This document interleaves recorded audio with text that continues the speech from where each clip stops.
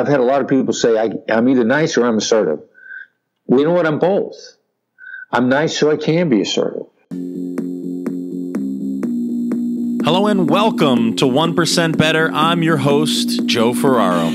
Thank you so much for listening. You can connect with me on Twitter at Ferraro on Air, but you're in the right place to get better. If you like learning, if you like optimizing your time, if you want more, this is the right place. Go ahead and subscribe wherever you get your podcasts, share, and review.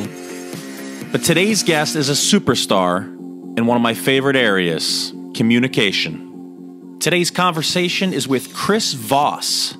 Chris is CEO of the Black Swan Group and author of the national bestseller, Never Split the Difference, Negotiating as if your life depended on it. Will he help you get 1% better at negotiating? You better believe it. But it's so much more than that. Chris shares incredible stories from the front lines of hostage standoffs, reveals how he got GE CEO Jack Welch to visit his classroom, and even gets ridiculously practical, offering you tips on how to save thousands when you choose to remodel the next room in your house. Reach out to Chris on Twitter at Voss Negotiation, on Facebook at Chris Voss Negotiation, but most importantly, prepare to listen to this one more than once. Ladies and gentlemen, Chris Voss. Joe, thank you very much, man. I love the philosophy. You don't have to get a lot better every day, just a little bit, and it'll add up. Amen. It's systematic, right? Day after day. And today, we bring in an author. You're a businessman and author of the book, Never Split the Difference, Negotiating as if your life depended on it. What made you want to write this book? When I was really sure, which was several years ago, that hostage negotiation actually is just great for business negotiations. And then I wanted to make sure that we test drove it enough in the different business schools that I taught in and had people that we were coaching and teaching test drive it so that we had a kind of an A to Z systematic approach that was easy to absorb. And when we felt we had it, a whole system, we decided to do a book and put it out. Have you been happy with what the feedback has been so far? Oh, just blown away by the feedback. I mean, if you're trying to help people get better, I mean, if you go look at the reviews of the book on Amazon, everybody says, hey, I made a deal. I made 139% of my sales target 6 months into the year. I asked one question and got 20% of my annual sales target in one transaction.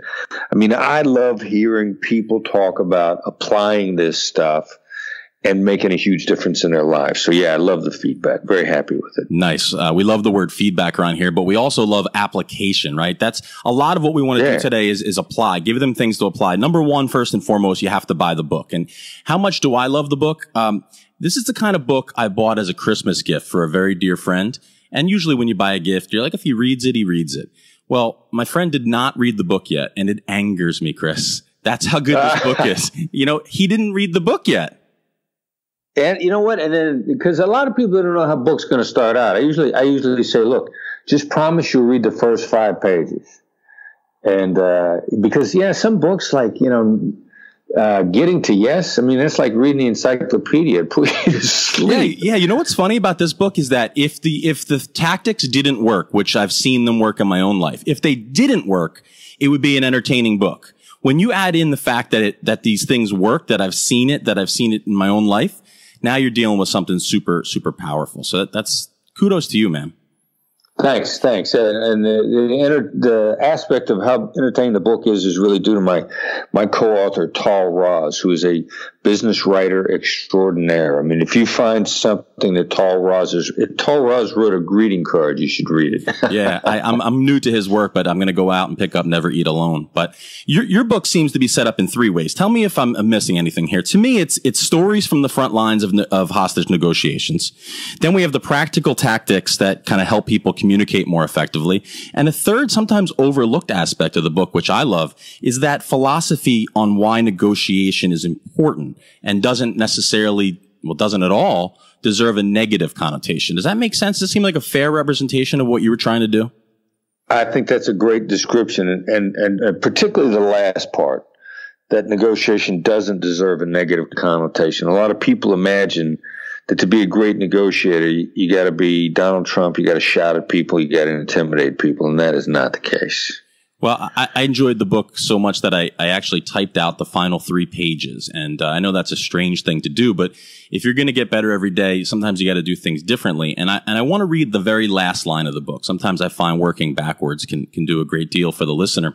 Your last sentence in this book, Chris, says, every negotiation, every conversation, every moment of life is a series of small conflicts that, managed well, can rise to creative beauty. Can you expand on that a little bit? Yeah, conflict, I know it's a cliche, but conflict is not just an opportunity. It's a gateway. And what you can do when conflict is a indicator that you got to collaborate with somebody to solve a problem. And so you can collaborate and then just make cool stuff happen, make your life better, and really enjoy it. So yeah, I think it's an opportunity to create collaboratively great outcomes. So when you hear the word conflict, you're thinking of a positive connotation. Yeah, I have to translate it in my head, because my initial reaction, like everybody else, the amygdala of our brain, the caveman part of the brain, conflict, and my guard goes up. And I have to remind myself that it's a gateway to something better. But yeah, I gotta reinterpret it. I went in looking for a book on negotiation, and in many ways, I found a book on listening. Yeah. You talk about active listening. Could you talk to me about defining active listening and kind of walk us through how Chris Voss understands that process? Well, and it's also even proactive. I mean, it's engaged. It's hostage negotiators found out, and back in the 1970s, because that's when hostage negotiation started, that if we started borrowing stuff from psychologists, therapists, like, we didn't care where it came from. We just cared if it worked. I mean, you're in the middle of somebody get ready to blow somebody else's brains out. This is not experimentation time. We had to have stuff that worked. And we began to figure out, as laymen, how the brain worked in terms of emotional positive reactions, emotional negative reactions, and how we could sort of like guide someone and not have them fight us over it. So now, just in the last probably 10 years, neuroscience can look in somebody's brain and watch the electrical impulses go, and it backs up the stuff that the hostage negotiators learned back in the 1970s.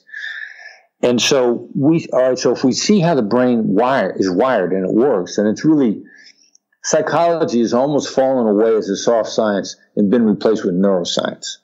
All right, so if I know how the brain is going to react, why can't I get in there and actively engage and turn dials down and turn other dials up?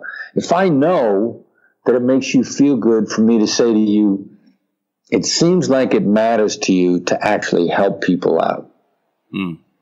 Now, I know just in a little bit, the name of your podcast, the way that you did the introduction, and the whole design of this interview is that you actually genuinely care about helping people out. You can tell that. Yeah. If I listen for it, if I start to add this stuff up, it's a little bit like being an investigator. I know when I say that to you, first of all, you're going to gauge my tone of voice to get a gut reaction as to whether or not I am honest in saying that. And when you're satisfied that I'm honest in saying that, your brain will actually trigger the release of probably some dopamine and some serotonin, and you're going to feel better. And consequently, you're going to be more interested in what I have to say and in opportunities to collaborate. And that's what this, proactive listening is all about. I have an understanding of I want to understand how you're wired as a human being, what matters to you. I want to understand how the brain works, and I want to put the two of those together. And I can use my powers for evil too, believe me. You can, make no mistake. And Adam Grant wrote a great piece called The Dark Side of Emotional Intelligence. And the only reason he wrote that is because this stuff is so powerful. Yeah, I've noticed throughout your work, you do a lot of reading. But what you just did there was you kind of beautifully explained the balance of the art and science, right? You have the art of the negotiation, but you don't forget about the science, do you? Right.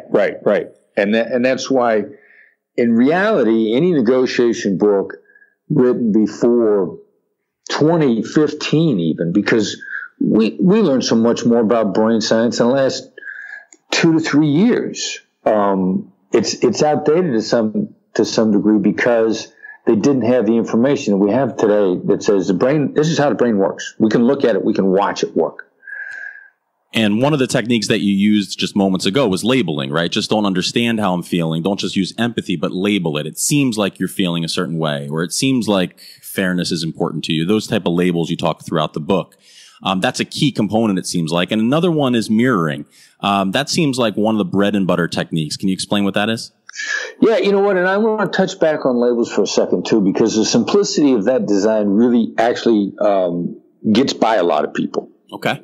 I didn't say is what I'm hearing is now the problem with making an observation of a dynamic that way is I use the word I, which makes it very self-centered and focused. And it subtly sends a message to you that I'm more interested in my perception than I am in yours. That's what happens when you use the word I. The other thing, too, is that, it seems like to start the sentence, I actually trigger a reaction in your brain. The design of that is to kind of ask you to contemplate what I've just said. If I ask you to think about it, the prefrontal cortex, the CEO of the brain, engages with the emotional aspects of the brain, the limbic system, and causes your brain to consider it before you answer me. And I'm doing that intentionally to show respect and appreciation, but also that helps us move together in a very specific direction. I can actually make you think about something without you realizing I'm making you think about it by simply saying, that seems like, and then you think about it. So you can even, in a basic human interaction, you can see that working in terms of, it seems like this is frustrating you. It seems like this is a reaction different than what you expected. Right. Because then you want to open the other side's eyes in a way that they don't feel cornered or forced to open their eyes, and they'll react like they'll say, "Yeah, that's it," or they're like, "No, it's not really that. This is what it is," which is then just a really honest, it's unguarded information from the other person as to what they're actually thinking about, which is what you got to have to actually make an effective deal. Got it. Yeah, your book talks about the art of deal making, the science of deal making, and human conversation, human communication. It's also a book about communication. It appears to me that the labeling one is one that comes across and is received very subtly, whereas the mirror, at least to my ear, is more direct. Would you agree with that?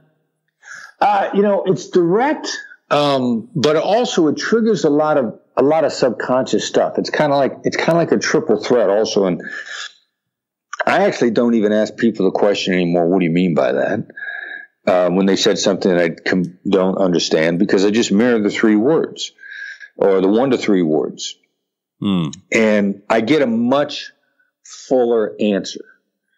One of the problems with asking a question, what do you mean by that, is frequently the person will repeat the answer with the exact same words. I mean, I'm even guilty of that. It's like an American overseas. We're going to say it again, only louder, assuming that people can understand English if it's louder.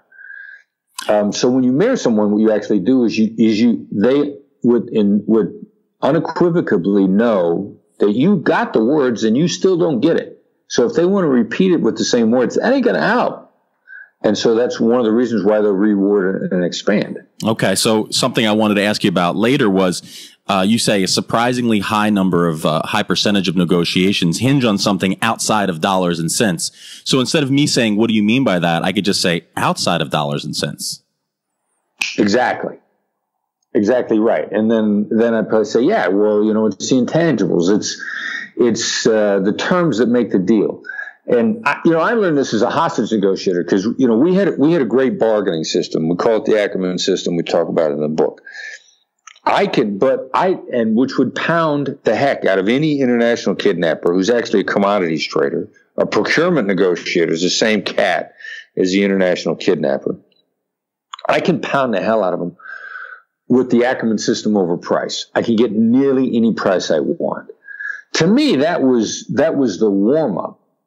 Because I can agree to any price you want, and I can make you getting that money. I can make you bleed from the ears over the details. which is the non-monetary terms of any given deal. You know, they say the large print gives, the fine print taketh away. You know, This is me understanding what really goes into an agreement, and make or break it on the terms that are not in the deal. And half the time, actually 80% of the time, the non-monetary terms are actually going to be more important to you deep down in your gut, because if you feel like you won, you're happy with that and a small amount of money. I could pay you a lot of money and make you feel like you lost over it, or made you feel like I held a gun to your head and I forced you to take it. I can give you a number of examples where people have walked away from lucrative deals because they were forced into them. And you'll hate the deal, even though you got a lot of money. If I make you feel bad about it, feel like you lost in some way, you might actually reject that money. And so that's why the non-monetary terms, for the feelings around the deal, are the make or break ideas. One thing I consistently hear from you, Chris, is confidence. You seem to have this ultra confidence about your business, but I've also heard you write, you're just a regular guy. You don't consider yourself super talented. In that way, you become kind of my dream guest, because in terms of improvement, it kind of spits in the face of the idea of a natural born leader, a natural born negotiator.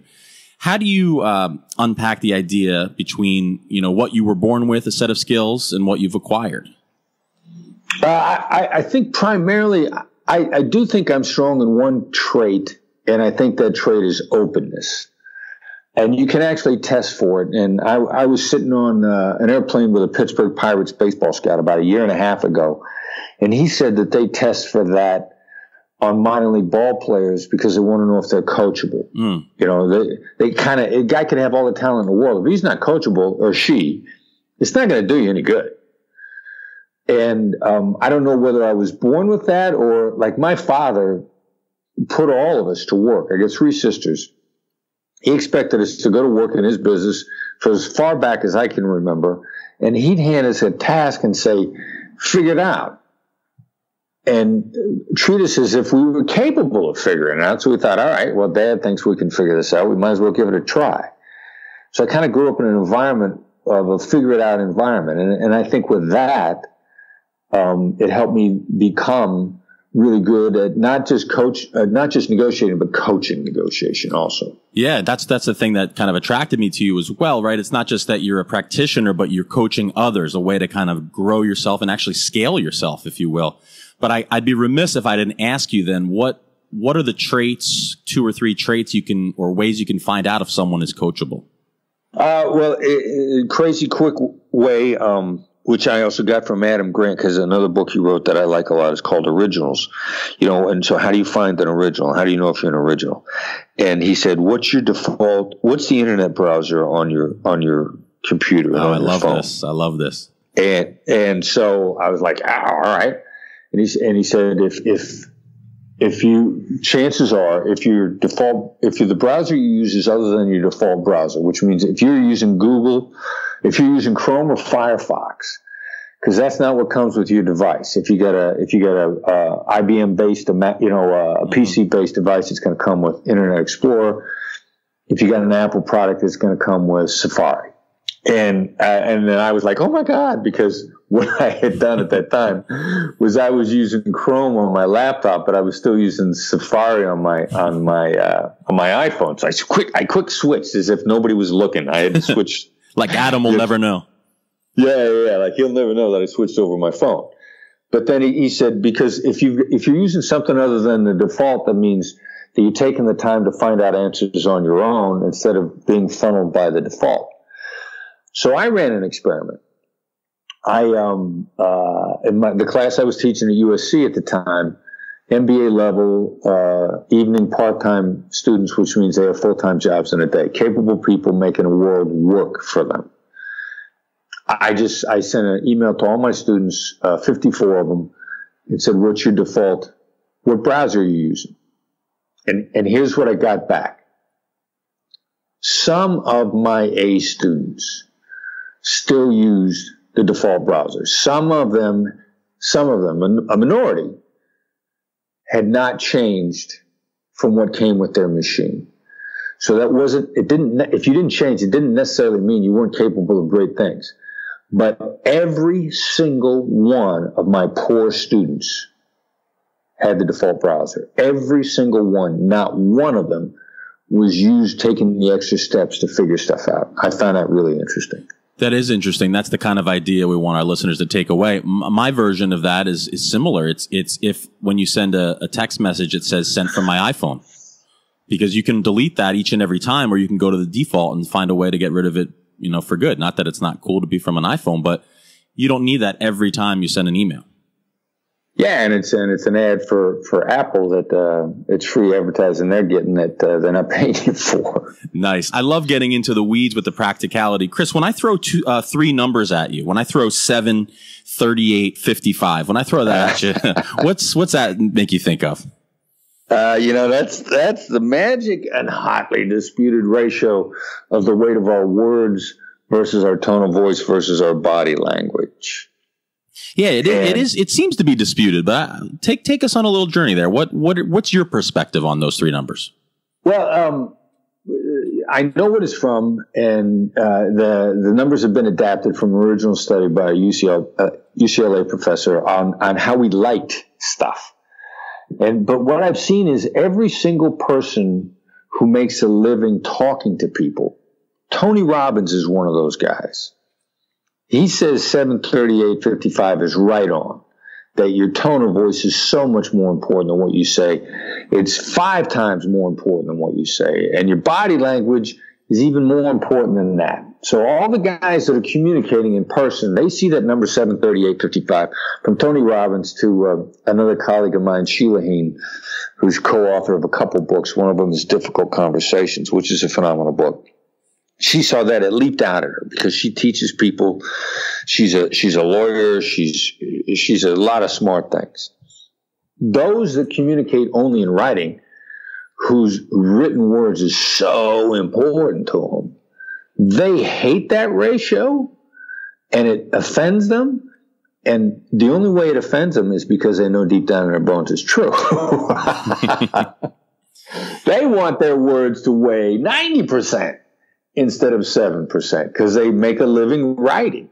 Yeah. But it wouldn't bother them so much if deep down in their gut they didn't know that ratio was pretty accurate.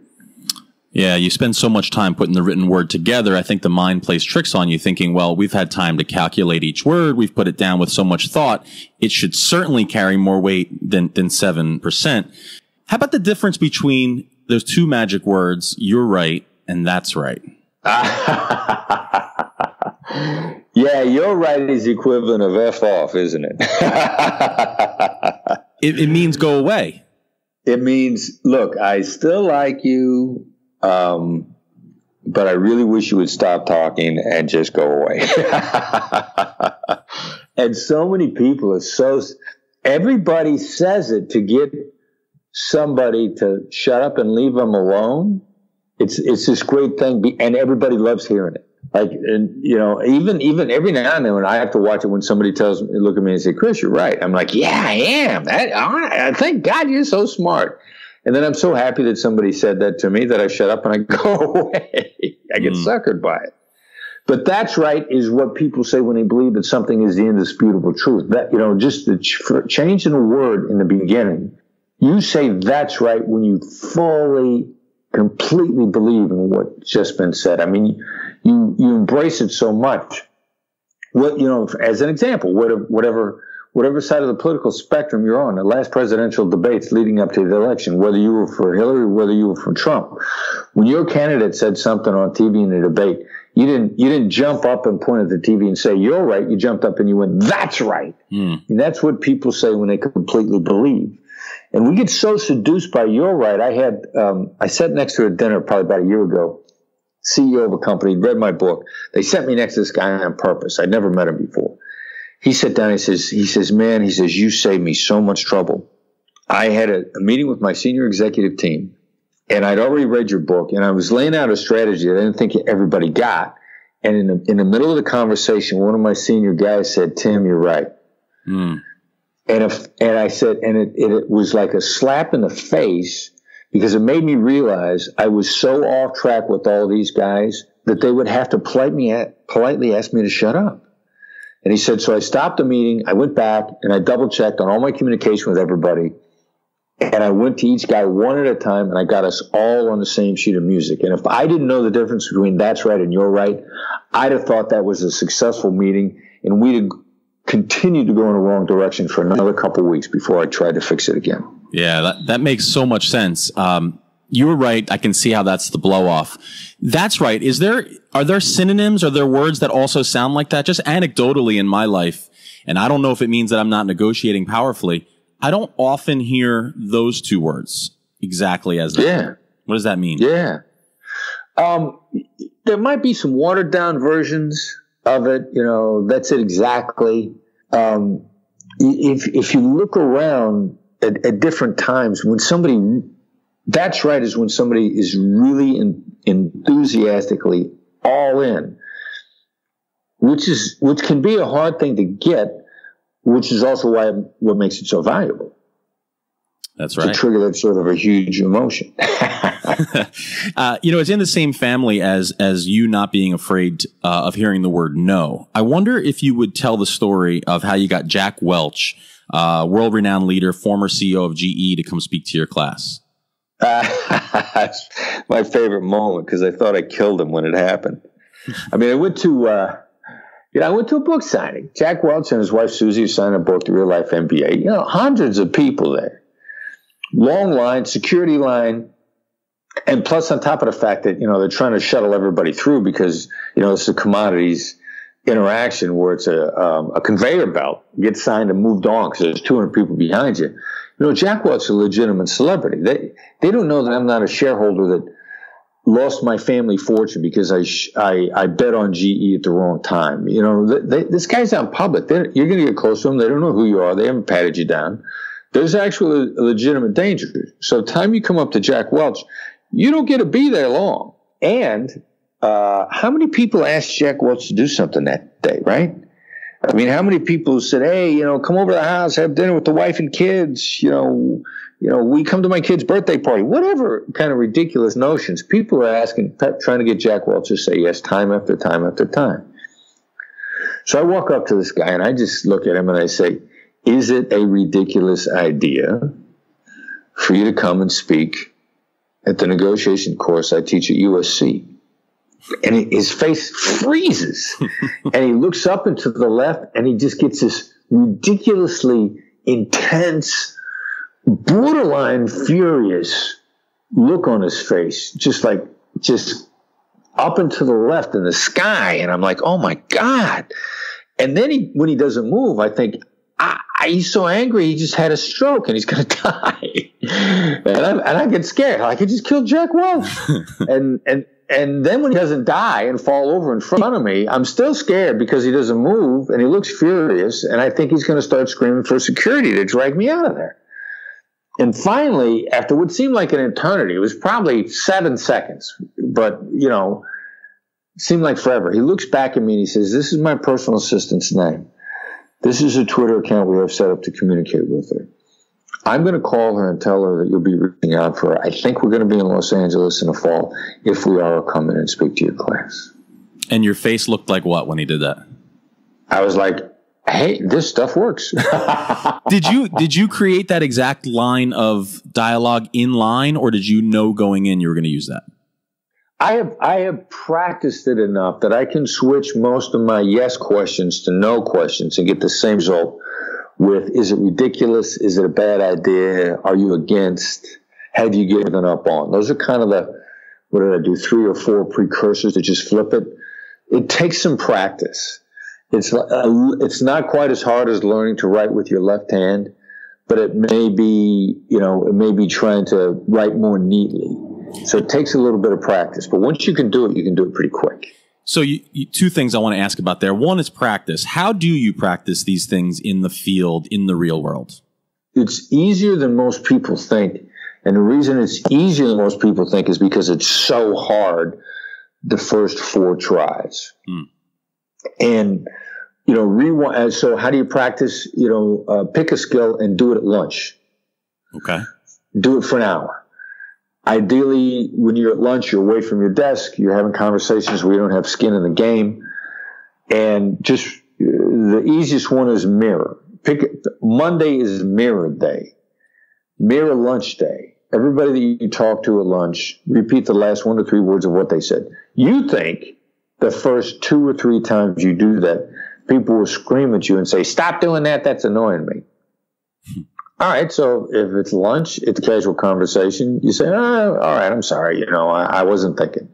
Now, that's not going to happen to you, but that's why the best way to practice these is in your no-stakes conversations for an hour over breakfast, lunchtime. Go back to the regular way that you were talking to people when you go back to your desk.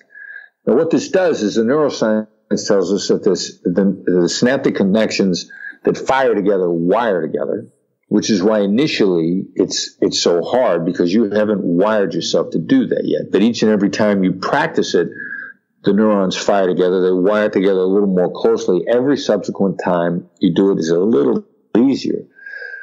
By the time you've done it 7 times, it's much easier. By the time you've done it 65 times, which is about a week's worth of practice, it's now in your DNA. It's generally right about now, for people who haven't read the book, that begin to ask the question, is this manipulation? So how do you answer that question, negotiation versus manipulation? Yeah, well, it's are you using your powers for good or not evil? It's only a tool. Everybody listening has got a cell phone. Everybody listening, do you know that there are people out there that are using cell phones for bad ends? So it's not the tool, it's your intent and where you're going with it. Which is why Adam Grant wrote the piece called The Dark Side of Emotional Intelligence.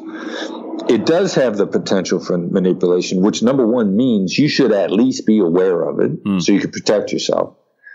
Number two, these skills, tactical empathy, that's the preferred communication means of sociopaths, not because they're nice guys, but because they know it works.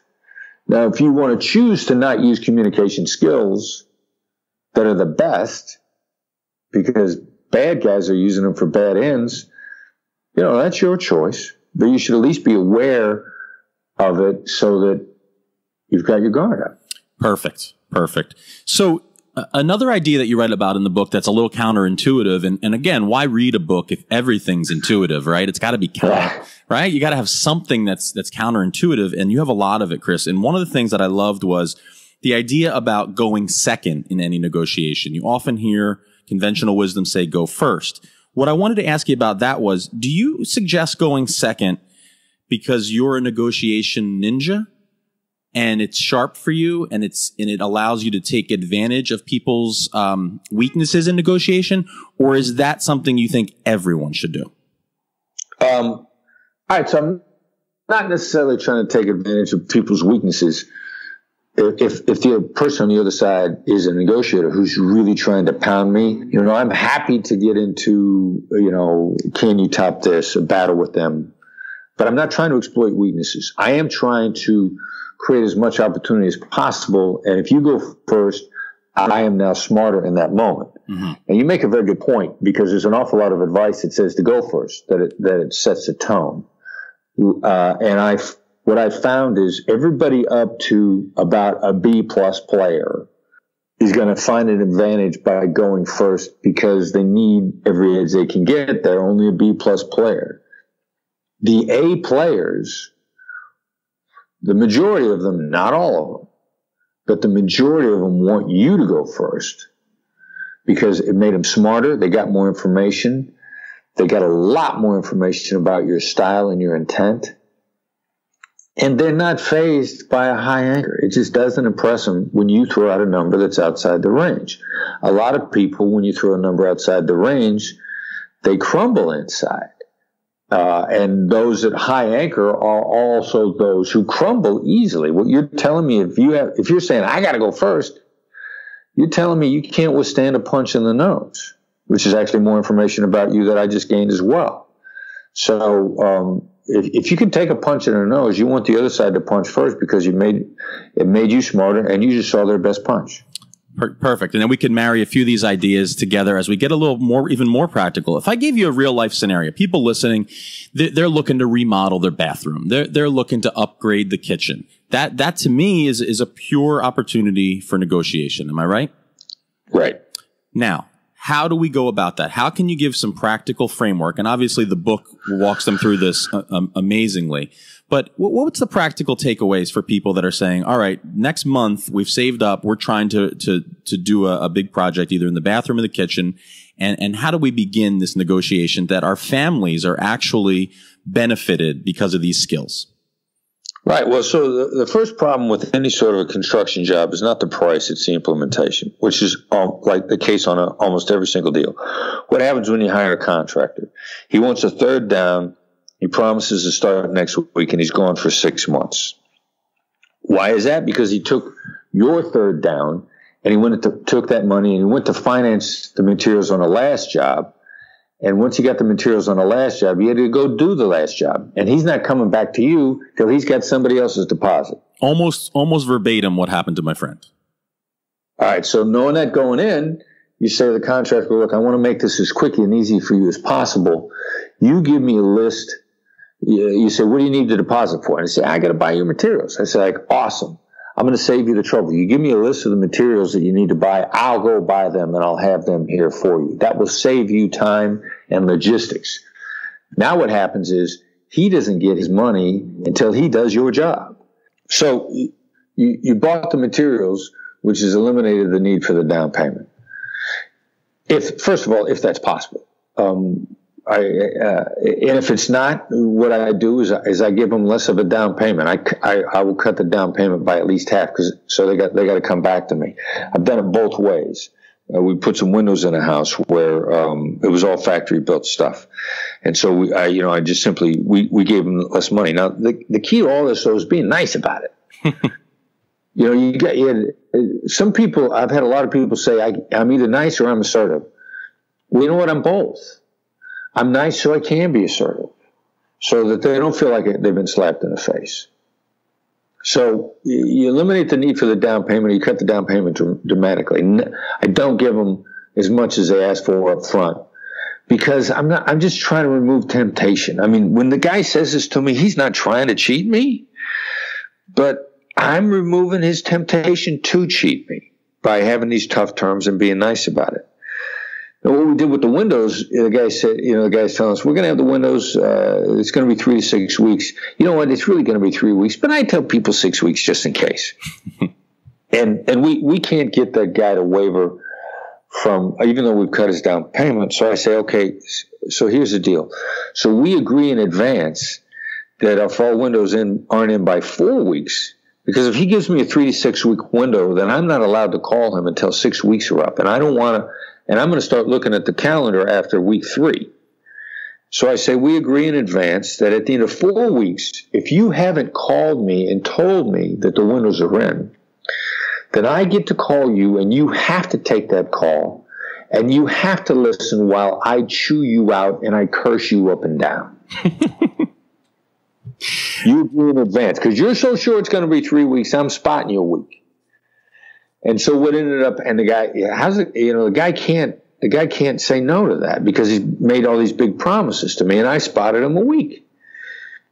And what he ended up doing was, with 3 weeks in, he called us and said, all of your windows except 3 are in here right now. I'm looking at them right now. But since I nicely asked for permission to chew him out later on and got him to agree to that, and I did it nicely, he's preempting it. He doesn't want to hear from me because this is an image that I put in his head. So then finally the last thing that we did, and again, we're holding back money on these guys every step of the way, but we're being nice about it because we understand the temptations of their business and we're just trying to remove the temptation so they don't go in the wrong direction. In this world, you get what you ask for. You just have to ask correctly. You write that on page 18, and what a beautiful demonstration of that. I love that. As you kind of get into away from business, but into personal communication with family members, do those type of negotiations sound and look different? Not really. It's just that we have, this is all about appreciating the other side's point of view. And when we're with family members, we're most likely to have bad memories over their point of view. And even though it's true, we don't want to agree to it. Oh, exactly. Go ahead. And that's what stops us from articulating their point of view, because we just don't like it. Yeah, it's funny you say that. Right before our conversation, just like you mentioned in the book, terrorists have mom. Well, podcast hosts have moms, and Chris Voss has moms, and you say, I say, Mom, what piece of negotiation advice would you want? What would you want to hear from a world-class expert? She says, I would like to know how to negotiate the impossible, like getting your father to take a month off of work and head to Florida this winter. And when she says that, is that impossible? Has she put limits in it? Like, everyone listening has a scenario like that. They're trying to convince their partner of something that the partner supposedly doesn't want to do. How do you advise people in those matters? Well, the first problem is you're trying to convince them of your point of view, which carries with it the implicit message, I'm right and you're wrong, which is not a great way to start out a conversation.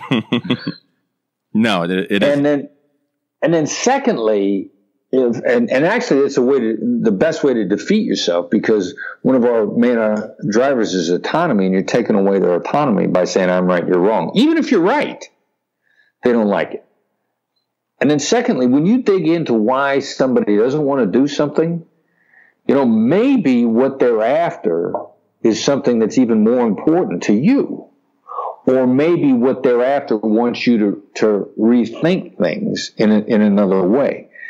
Maybe he doesn't want to go down to Florida because wherever you guys are is where his home is, and he feels closer to his wife. And when they're in Florida, he feels more distant from your mom. Mm. You don't know what. Sometimes when you find out what's really driving somebody else, you change your mind. Which is why I like to say, never be so sure of what you want that you wouldn't take something better. And that has a lot to do with going second as well, because once they anchor, they may surprise you in the beginning. Absolutely. Yeah, absolutely. Yeah, you also reminded me of something that, we've talked almost exclusively about the practical aspect of this, but one thing that can't be overlooked is just the years you've had in the field yourself and coaching others on these harrowing situations, right? Kidnapping, hostages, terrible, horrifying things that you've managed to kind of stay cool under pressure. There are stories throughout the book about some of these situations, but I wonder if there's one that you could share briefly that would illustrate the harrowing nature of your job, and then how one of these techniques saved the day.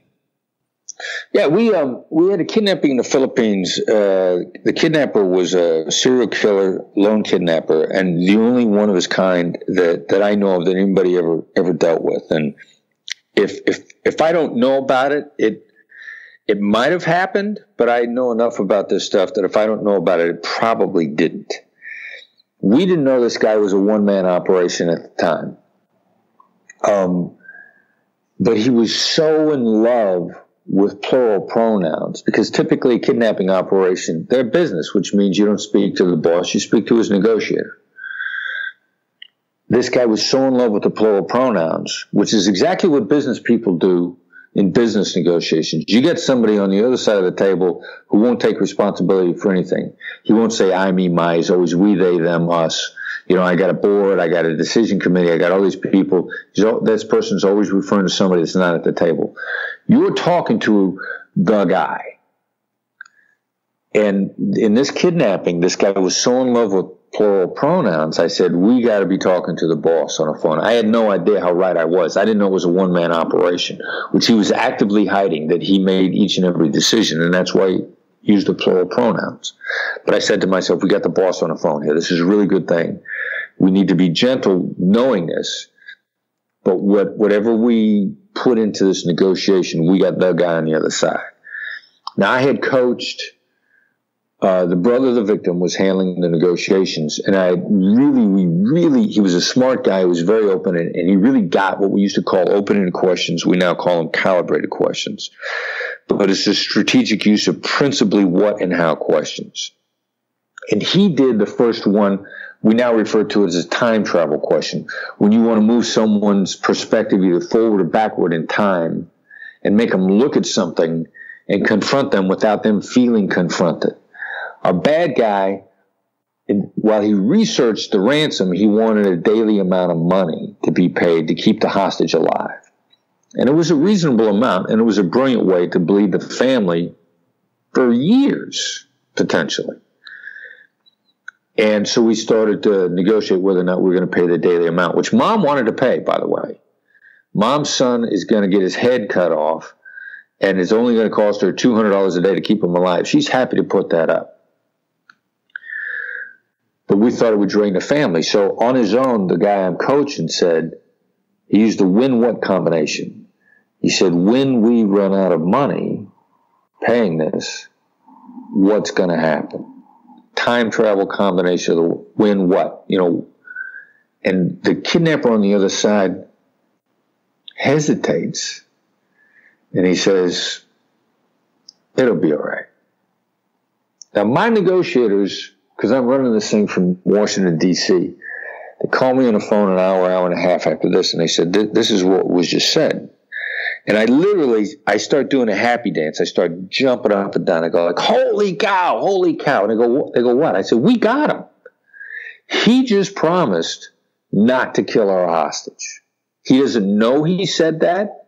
It was an unconscious response, but when he said, it'll be all right, he promised not to harm our guy.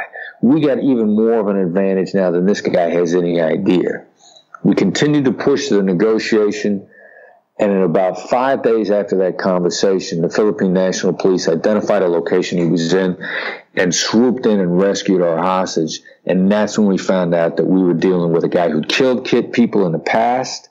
He'd done multiple kidnappings. He did a kidnapping where he cut somebody's ear off. I knew about the kidnapping. I didn't know it was this guy. And we got our hostage out. Wow. If you read Never Split the Difference, Negotiating as If Your Life Depended on It, for the hostage stories, you get your money's worth. If you read it for the practical applications of communications, you get your money's worth. If you read it for the philosophy on the beauty of conflict, you get your money's worth. Chris, if you put all three together, I mean, I'm a huge unapologetic fan of the book. It's required reading for anyone at 1% Better. Thank you. Thank you very much. My final question, Chris, for you before we send people to where they can find more of your work. My final question is, a lot of this, we talked about 73855. A lot of it's beautiful in person.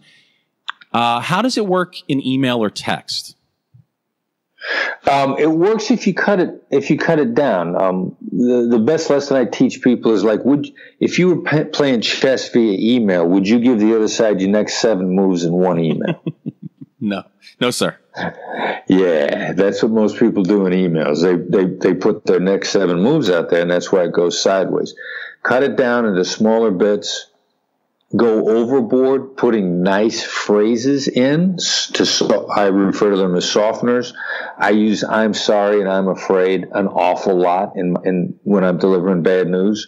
And then the critical piece is, if you have anything whatsoever at all, anything to say in the email, instead of opening your email with it, put it last, because the last impression is the lasting impression, and that's what will ring in their ears. It's so good, Chris. It's just great stuff that's actionable and people can put into practice. Where can we send people in droves to get more of Chris Voss? The best avenue to everything that we do is the weekly negotiation advisory newsletter we put out. It's complimentary. That means free. I had a colleague that always loved to say, if it's free, I'll take 3. And it's short, digestible articles. I mean, they're easy to read. You can sit down and about 500 words, which is about a page and a half max. Once a week, comes out on Tuesdays. Also tells you about where we're training.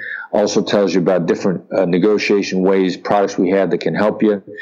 The name of the newsletter is The Edge. And if you send a text to the number 22828, that's 22828, and you text the word FBI empathy with no space. Don't let your autocorrect, put in a space between FBI and empathy, but FBI empathy, all one word, to 22828, and you'll get a response back to sign up for the newsletter.